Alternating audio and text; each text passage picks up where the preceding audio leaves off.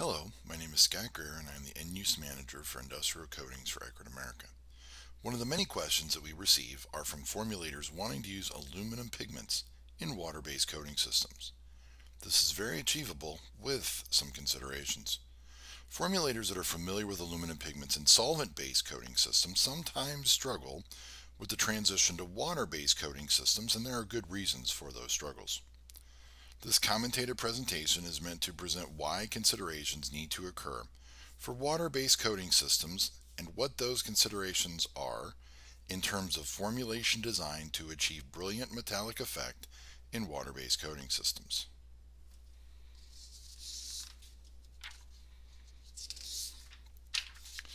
This is the main reaction that we need to understand as we formulate water-based coatings that contain aluminum pigments.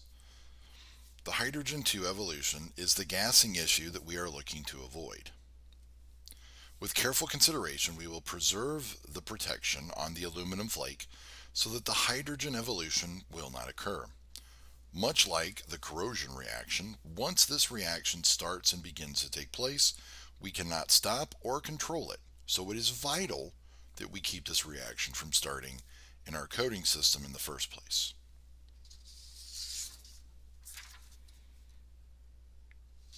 Let's look at the reaction in depth to understand what is happening. When we look at the H2 gas evolution, we're reminded that when we have seen this in practice with unnerving results. This causes the pails to swell and will cause lids to pop off and scare pretty much in the vicinity where this is happening. The other part of the equation that needs to be understood is the aluminum oxide resultant, as this will cause our aluminum pigment to be much less bright and less brilliant than intended. This will detract from what we want from our metallic effect in terms of sparkle, brilliance, and sheen.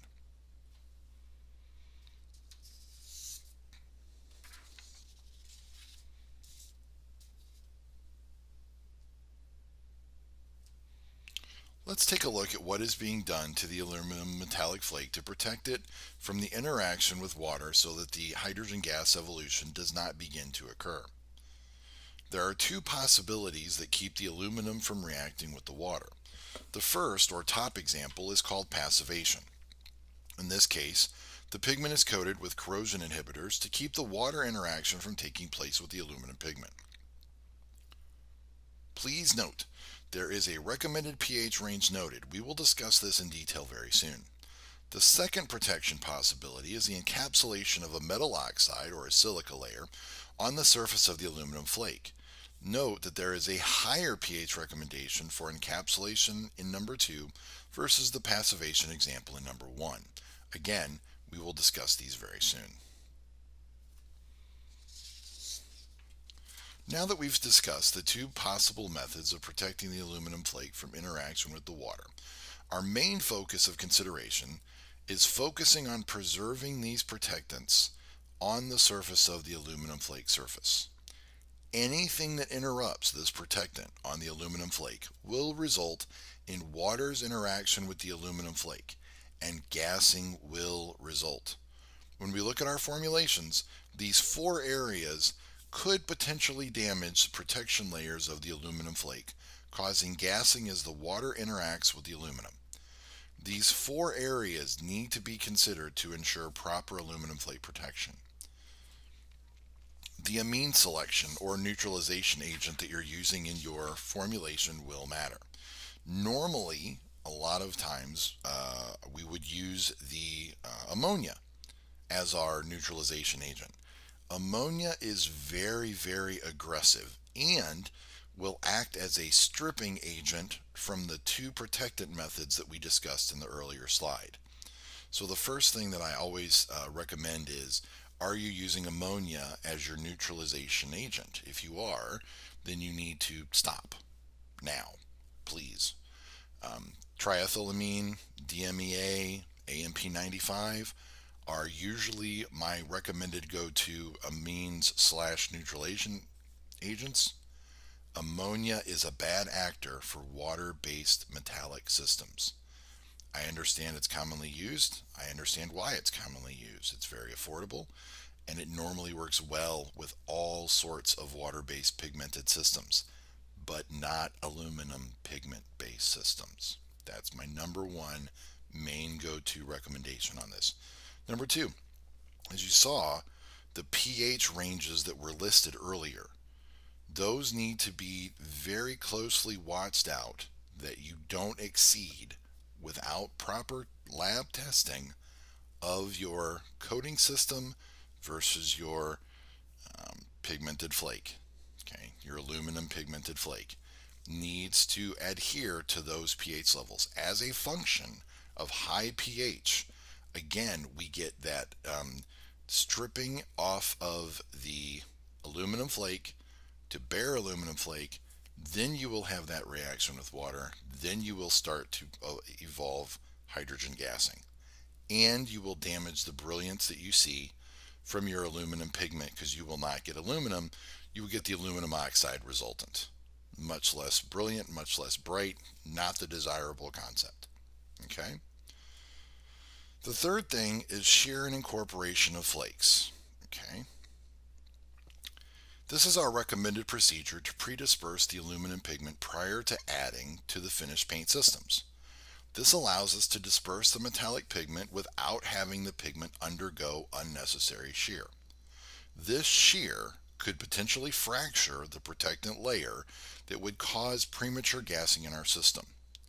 Okay, so as in the earlier example with pH and ammonia specifically, as those can eliminate our protectant layer, if we highly shear or highly mix our pigments, they can fracture those layers, which will be a bridge pathway of water to the bare aluminum, and all the reaction would start kicking off at that point.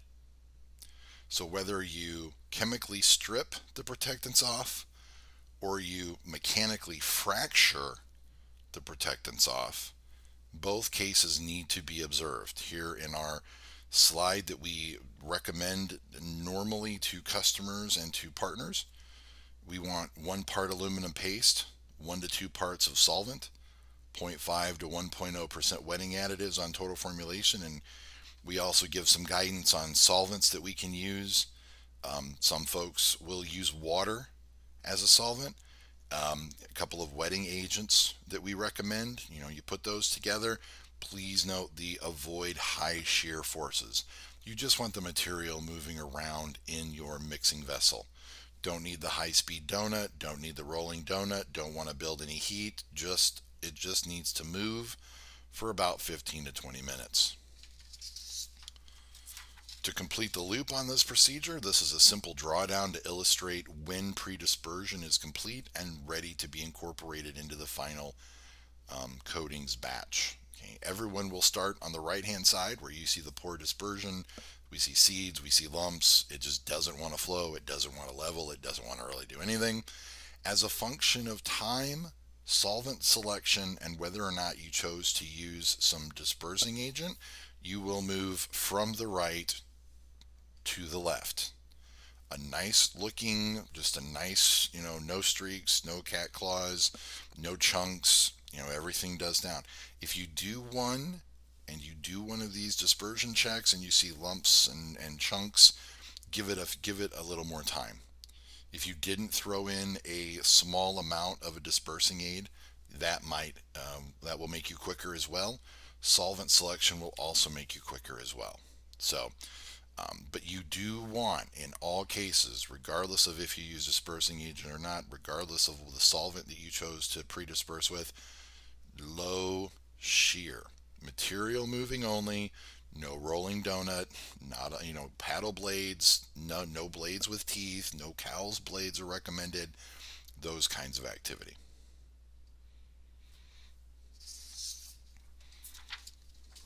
As we wrap up here with a wrap-up slide of points, there are basically 4 things to consider when making aluminum pigment effects in water-based coatings paint systems. Please note that all these considerations hinge on keeping the protection intact on the aluminum pigment that keeps the reaction between the aluminum and the water from occurring. Numbers 1 through 3 are the largest considerations. As we've discussed, the neutralization / amine agent, Ammonia is not recommended, too aggressive. It will strip the protectant layer off. AMP95, DMEA, TEA are all good actors and winners with these concepts. pH of your coating system, very important. Passivated systems, 7 to 8. Encapsulated aluminum flake systems, 8 to 8.5. If you want to go higher than that, or you need to go higher than that, knowing that we deliberately will put the pH as high as we can, knowing that that neutralization agent will leach over time, always test. Always test with your raw materials and these pigments at how high you can maintain that with that hot box stability testing. Okay, just be very careful when you open it. If you're going higher than these recommended levels, when you open that can, be very careful, as if you have any H2 gas, it will pop the lid off when you try to open it. So be very careful, please. Okay, shear rates. High shear is a bad actor. You know, the pre-dispersing with low speed, with a nice solvent, with a dispersing aid is recommended. I bring up number 4 because it's been noted.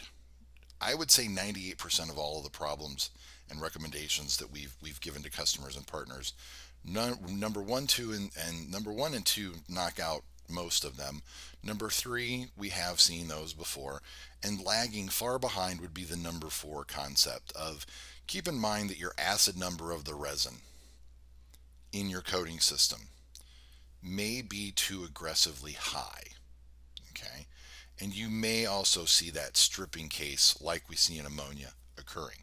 This happens very infrequently, but I did want to point it out, as this is kind of a all-encompassing concept. Okay, but between these 4 points, we've had very good success advising customers and partners about how to successfully get A, brighter waterborne metallic aluminum pigment containing systems, and B, keep from that gas evolution of occurring. This concludes our discussion on this topic. If you need specialized assistance, please contact us and someone from the team will assist you as we can. Thank you for your time and interest in Eckert materials and products, and we look forward to partnering with you soon.